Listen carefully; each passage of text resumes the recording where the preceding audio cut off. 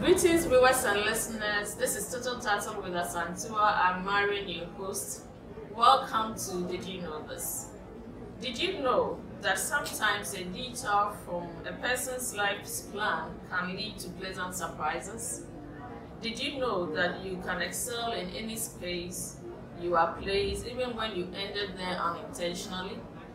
Our guest today is a pharmacist by training and recently got promoted to the rank of Associate Professor in Pharmacy at the Amaning University of Science and Technology.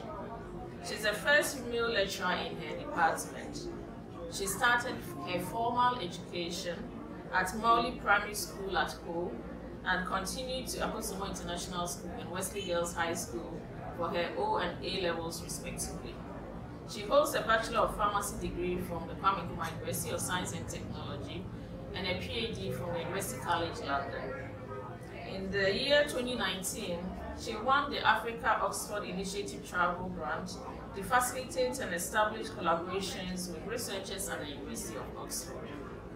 The Ministry of Gender, Children and Social Protection in Ghana, as part of the International Women's Day celebrations in the year 2022, awarded her at the 7th Ghana Women Excellence Award in recognition of her contribution to the socio-economic development of Ghana in the category of tertiary education and scientific research. She's a wife, a mother to 3 sons, and committed to mentorship of younger people. Ladies and gentlemen, our guest today is Professor Mrs. Cynthia Amaning Danquah. You're welcome, Prof. This is Total. Thank you very much, and thank you for inviting me. It's an honor. All right. The feeling is mutual. So I've given a bit of background about you. If there's anything you want to add, which I have not said, please do so. Okay, thank you. I would say that I'm a staunch Presbyterian. Okay. And I'm an usher at the Christ Presby Church, KNUST. Okay. That means a lot to me. Yes, being a Presbyterian is a whole institution on its own. Yes, it is. But a bit of my background, I was actually born in Akosombo because my parents were busy professionals. My dad was an engineer at Volta River Authority, Akosombo, so I was born there. And my mother was a domestic baser at Mauli Secondary School. Okay. So that's how come I started my basic education at Mauli Primary School. Oh, okay. Yes. Domestic baser, you had a lot of goodies, I guess. Yes, I did. And we're always baking and all stuff. So it was a nice childhood. And I come from a family of 4 children. I'm the last born. Oh, so I'm well pampered and very much supported by my siblings and my parents. Yes. You have brothers? I have just 1 brother, okay. and then 2 sisters. Yeah. All right. I would like to. Okay, you in could add. terms of work, well, at KNUST, I teach pharmacology in the College of Health Sciences because all the students have to do pharmacology. So I teach medical students, pharmacy, nursing, midwifery, veterinary medicine, and herbal. Almost the entire college? Yes, they all do pharmacology. At what levels? At different levels, okay. From pharmacology usually 2nd, 3rd, and 4th year, because it talks about the drugs or medicines and their effects on the body. So they are all going to work with one drug or the other, so they have to have knowledge on that. So it's not like a single course code where you put lump all of them together. No. It's different topics in pharmacology and at different levels. So I shuttle everywhere in the college. Yes. That's quite a lot of work. Yes, plus postgraduate students. Yeah, but I guess you enjoy it. That's why I do enjoy it. I do enjoy it. Yes, I do. Okay. Would you like to share a bit about how you became a pharmacist? Why did you do science even to start with? I think growing up as a kid, I was excited by anything science. And I remember I used to enjoy reading my textbooks, science textbooks, because any time I understood the concept or found out something, I was excited or it thrilled me. So, and that's how it started. But once you're always first in class and all that, and you're a good student, everybody will say, oh, you have to be a doctor. Coming from outside of the world. Yeah, from outside of the world, you have to be a medical doctor. So that was in my head. I didn't know what I was going to do. But in 1995-96, I think in this country, there was a university strike for about 9 months. And also the last batch of the A-level as well as SHS first batch were all coming to the university, so there was a double intake. I was part of the 96-year group, but I applied, and I think the load then was quite huge, so I didn't get medicine. I was offered pharmacy. Then I didn't know much about pharmacy. All I knew was getting my drugs from the dispensary at the hospital. But I discussed with my parents and they encouraged me to do it anyway. I could have waited for another year to reapply, but I just decided, okay, I'll just go and read pharmacy. And I haven't regretted. I met my husband in pharmacy school too, so, and I have enjoyed it. And I used to tell myself, well, even if I didn't get into medical school, I'm teaching pharmacology to medical doctors.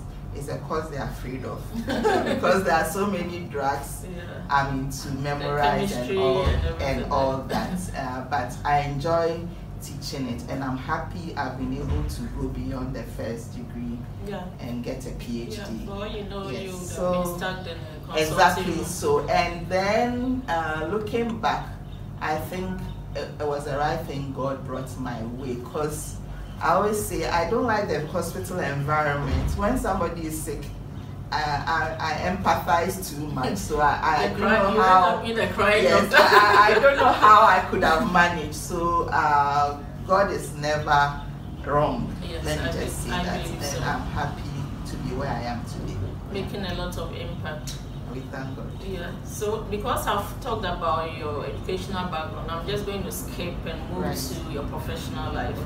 Being the first female in your department, how was the feeling from the beginning? How did you navigate? How is the feeling now? I wasn't intimidated for being a female, because at home we all did things together, and my brother can cook, I can do other money things. So I wasn't intimidated because I was female.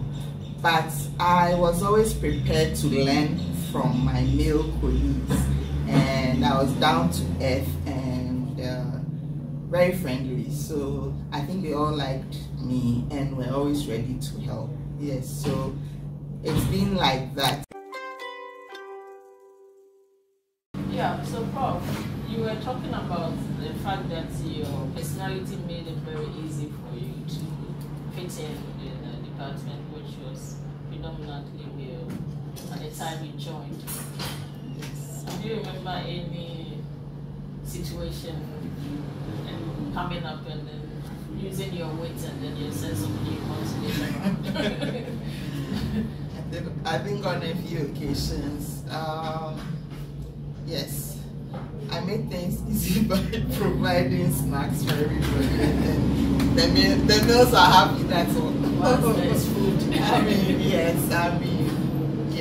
So. All right. Do you recall any challenges apart from the fact that the atmosphere was generally friendly? Challenges not because you're a woman, but challenges because you can't get started. Yes, I think there were initial challenges because I remember I had a very young family at the time. I had my third son when I was doing my master's in the department, and I was picked up to start my job immediately after. So he was just about a year old, and my husband works in Accra. The other kids were schooling in Accra. So I had to shuttle between Accra and Kumasi almost every weekend or two. And the job itself was very demanding. So I think it was quite challenging at the beginning.